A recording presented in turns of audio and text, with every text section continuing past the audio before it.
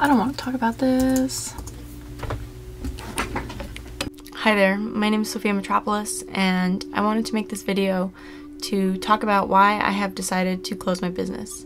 If you are unfamiliar with me and my work, I am an artist, and in 2017, when I was a senior in college and 21 years old, I was also a competitive weightlifter. As a competitive weightlifter, I found that there was a severe lack of media for women in the sport. So, as an artist, I decided to fill that by creating, at the time, what was called Snatch Zine, which was a zine that I made for one of my classes my senior year of college. I ended up sharing that on Instagram and on Reddit. I had 75 sales of copies of the magazine, and that was really where my business began. I am now 25, and I have been running Snatch Magazine for 3 years, and I have decided that it is time for me to close Snatch Magazine. In this video, I want to cover some of the reasons why I decided to close the magazine, and also some of my favorite parts about running this business and some things that I'm looking forward to change going forward. I'm quite sad about the closure of the magazine, but I also feel like it is me as a person trying to align my work more closely with who I am. And the closure of the magazine was a personal decision and was not a result of anything negative or anything that happened. It was just something that I was considering for a long time, and the decision was ultimately expedited because of COVID-19. Once the coronavirus hit, it became very clear to me that it felt inappropriate for me to be promoting the sales of my products, and especially regarding something that was so quickly taken away from so many people. I was supposed to have taken a trip abroad during the month of March where I had planned to take a conscious step back from Snatch Magazine, and ultimately, of course, that trip didn't happen. So the coronavirus kind of took that step back for me. I had been considering closing down Snatch Magazine for a long time, largely because I myself retired from the sport of weightlifting in May of last year, of 2019, and I was continuing to make work for the magazine, and I was continuing to create content and promote things and have discussions with people, and I think ultimately I struggled with that because I was no longer invested. At the time that I stopped lifting, I had fallen out of love with the sport. So because of that, that was a big reason in why I wanted to take a step back from Snatch Magazine, but ultimately the reason why I have decided to close the store is because the store is no longer able to sustain itself. Once COVID-19 happened and everybody was in lockdown, I had pretty much my sales dried up almost immediately. And part of that was because it felt inappropriate for me to continue to promote the things that I was selling. Contributing to consumerist culture has always been something that I have really struggled with. And when I started Snatch Magazine, I never wanted to be an apparel company. That was always something that I felt like I had to do because I was selling stickers, and at one point I had so many sticker orders, but they were only $2 to $4. So I wasn't making enough money to sustain the amount of work that I was putting into packing these orders. So I started selling apparel because I wanted to figure out ways to sell a higher priced item so that I could make a little bit more money to return on my time investment. Eventually, because of weightlifting, I was making so many sacrifices in my personal life to do weightlifting, to continue to be a competitive weightlifter. I would not take a full-time job. I would take only part-time jobs. I was living without insurance. I was just making a lot of decisions and a lot of priorities so that I could weightlift, which at the time I felt like the magazine was the right thing for me to be making because it was a reflection of all of this energy that I was putting into it. But over the years, over courses of injuries and drama and frustrations with the sport itself and the people running it and the people in it, I fell out of love with the sport. And, you know, after breaking my body so many times to the point where I was concerned that I wouldn't be able to live a normal functional life at the end of it, it felt like I was making all of these sacrifices to only just try and put myself back together enough to break myself again. And I think it's important to touch on these things because I think my decision to quit weightlifting and my decision to close my business kind of go hand in hand because my business niche was so heavily reliant on my participation in the sport. Since May of last year, I have still been running the magazine, and for about a year I continued to make work, but I didn't feel as creatively fulfilled as I once did making things for the magazine, partially because I didn't care care anymore. And I know that sounds harsh, but I just wasn't invested in weightlifting, and I'm at the point where I'm extremely disillusioned with the sport of weightlifting, and my frustrations started to outweigh my excitement. So that is a big reason why I decided to close it. I think also Snatch Magazine was always just me, and it was always just my art and my ideas and my concepts, and I don't want to discredit the presence of the people that have been following Snatch Magazine since the beginning or since early on. Those people, they know who they are, have been incredibly helpful and motivating, and I received so many positive messages while I was doing it that other people felt seen by the work that I was making. But I think ultimately it is about going forward, me no longer making work that isn't under my own name. At the time that this video goes live, I will have sent out an email to my email list subscribers announcing the closure of the store. So just for all of you, my store will be closing at the end of the month of July, and the website will remain up just for archival purposes and in case I ever do decide to open it back up, and any remaining inventory will most likely, but probably not immediately, be moved to Etsy. If you are here because you got that Snatch Magazine email from me, please subscribe to this channel if you want to continue supporting me as an artist. I would really appreciate it. YouTube is the direction that I've decided to go in for now. You can always get in contact with me through my website, which is linked in the description below. And as far as business reasons behind that, part of it is because Etsy has its own marketplace, so I no longer have to continue to promote Snatch Magazine, and that people who are interested in that kind of work will still be able to find it without me having to direct them straight to my website. I think there was also this perception while I was running Snatch Magazine that it was so much bigger than it actually was, and no matter how many times I said on the Instagram posts that it was just me running the show, I think people still had this expectation that there was some sort of team of people, and ultimately I had continued it because it was helping me pay for my life. It was helping pay for me to be a creator and helping for me to continue to be a weightlifter. It was essentially my third job. And I think when a lot of people are running small businesses, they say, I'm going to put every dollar back into the magazine, which is what I did early on when I didn't need the money. And then eventually I was spending sometimes 30 to 60 hours a week working on the magazine. And at that point, I had to pay myself. I had to give myself the money so that I could survive and so that I could continue making this work that I felt so passionately about. But eventually I realized that I'm still being underpaid for that work. And so part of deciding to move on is recognizing my own value as an artist and as a creator is more than my own business could give me. I couldn't afford to hire myself. Yeah, and I think this perception that I was doing so much more volume than I actually was. So even though I was able to grow the magazine 300% between 2018 and 2019, I still claimed a loss for 2019 because of how much it cost for me to work the magazine. And I don't think I realized the depth and the amount of work that I was doing without even acknowledging it for myself and, you know, compensating myself appropriately for it until I stopped.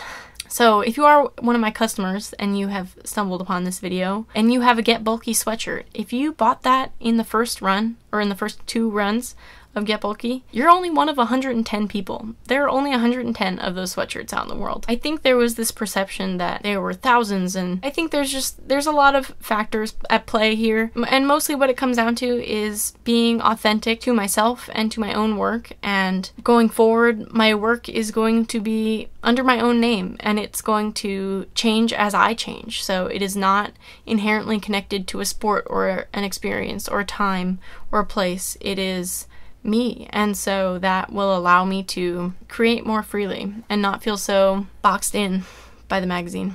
And I also just reached a point where I stopped wanting the Snatch Magazine Instagram account to grow because I couldn't handle the pressure of having to show new people that it was just me, because the more followers the Instagram account got, the more it seemed like I was running this huge operation, which I wasn't. I don't know. I hope this provides some sense of clarity and some insight, but I do want to go over some of the amazing parts of running Snatch Magazine and some of the things that I will miss, despite honestly my excitement to move on with my life. And I think part of that is how validating it was to have people feel seen by my work. That was not at all my expected outcome. I never expected to make this work and have people say, I feel seen by that, you know? And people, countless people sent me so many messages along the way saying that they felt touched by my work and that they appreciated it and they felt validated and that I should keep going. And those messages really did help. And I really did want to continue to pursue through for those people. But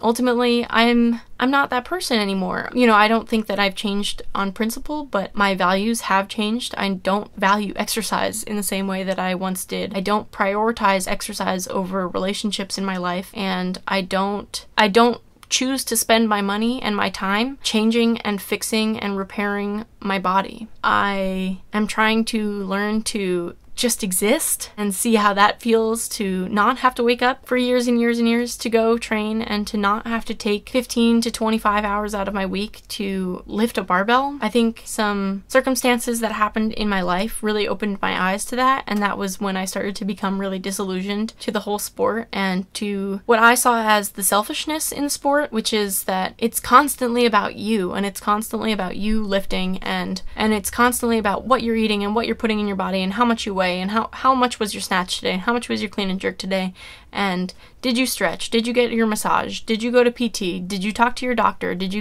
it was just a constant job. It was a job, and I realized that I was never going to be compensated for it. I was never going to qualify to go to senior nationals. Every year they stretched the qualifications for senior nationals another 10 kilos, and I just could consistently not reach it. I had repeated troubles with my spine and my knees. I sustained a 14-month injury with my knees and spent thousands of dollars on physical therapy just to go back into the gym. And looking back on that now, I don't regret my decision, but I definitely wouldn't make that again. So I don't know, I didn't plan on telling the story and having it be so intrinsically linked to my weightlifting career, but it really is. And it's more about the authenticity of myself and the work that I'm creating. And I think it's gonna be really hard, and it has proven to be really hard for me to figure out what to make work about, if not about weightlifting, because I've relied on that as a category for my work for such a long time, and I was so focused on creating a thematic unity in my work that now I'm trying to create a new body of work post-college, and I'm not even really sure where to start. And that's something that I've been working on for at least a year now. But so the amazing parts, back to the amazing parts. You know, going to national meets and seeing people wearing my stuff, or seeing people have stickers of my stuff on their water bottles, that was such an amazing feeling. That was such a validating feeling. And while I was never able to really pay myself outright, I never got a salary or anything, I was able to finance many of the things that helped keep me afloat as an artist and as a creator and as a person. You know, Snatch Magazine helped pay my rent, and I was able to prove so many incredible things to myself, so many things that I didn't know that I could do. Like a big milestone was hitting 1,000 orders. I hit 1,000 orders, like 1,000 times people went onto my website and purchased something from me, and that was just so insanely validating, and that's why I'm hopeful that this is not a sad ending. This is not the end of me selling things online. This is not the end of me creating art and creating things that hopefully people resonate with.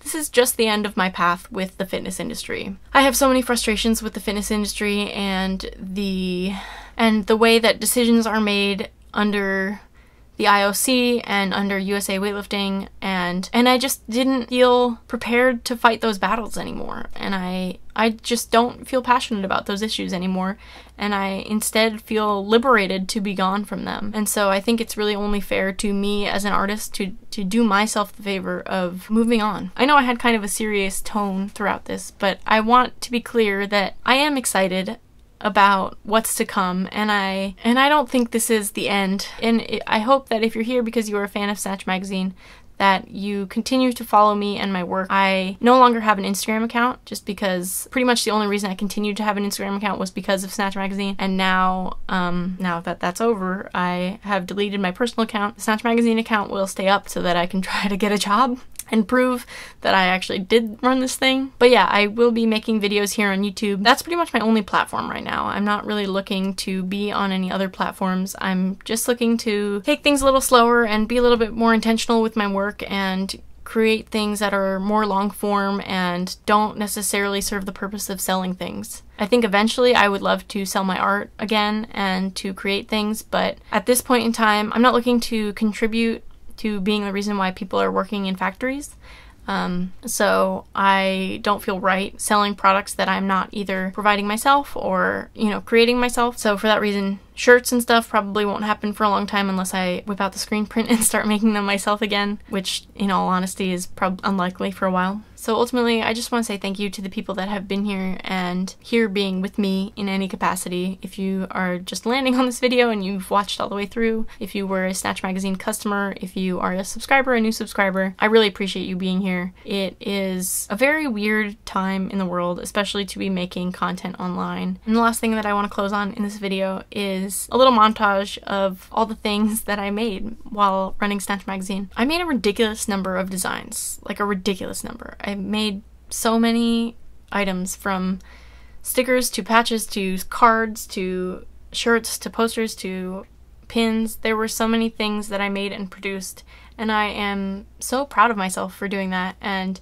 I hope that that really shows that anybody can do that. Any artist that wants to make things and sell things, you can do that, and you don't have to be a huge company to do that, and you don't have to have 10,000 subscribers. You don't even really have to have 1,000 subscribers. I was selling Snatch Magazine issues and stickers with less than 1,000 followers. So I really want to encourage people to, if you're thinking about selling merch, you should absolutely do it, but try to be aware of the times that we're living in and the larger cost of doing business beyond just you. Think about the people that are manufacturing those stickers, or think about the people that are manufacturing the shirts, and take their safety into consideration when you make your own decisions for how you sell merch. I think once this is all over, do it, you know? And if you're making stickers at home, do it. So yeah, this has been a really weird video. Anyway, thank you for watching. My name is Sophia Mitropoulos. Please give this video a like if you enjoyed it, I guess, and subscribe to my channel if you're new here. If you are not already, please subscribe. I would be happy to have you here and show you the random shit that I make. So without further ado, here is a little compilation of all the things I made while running Snatch Magazine that I still have with me. Some of them are not going to be included because I don't have them. So here we go. Thank you for watching. Bye!